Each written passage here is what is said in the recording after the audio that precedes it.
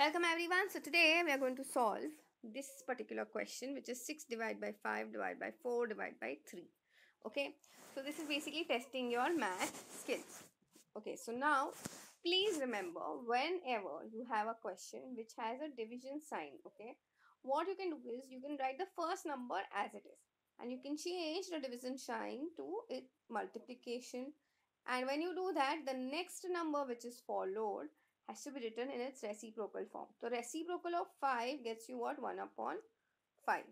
Okay. Similarly, for this one, again I will multiply or change the division sign to multiplication, and then reciprocal of 4 is 1 upon 4. Similarly, for division by 3, I can write this as nothing but into 1 upon 3. So now if you look closely, things are getting cancelled. 3 ones are, 2s are, 2 ones are, and 2s are. So finally you are getting just 1 upon 5 into 1 upon 2. So final answer is just 1 upon 10, or you can say 0.1. Now for your DIY, please tell me what will be the answer of 4 divided by 3 divided by 2 divided by 1. Please let me know your answers in the comment section.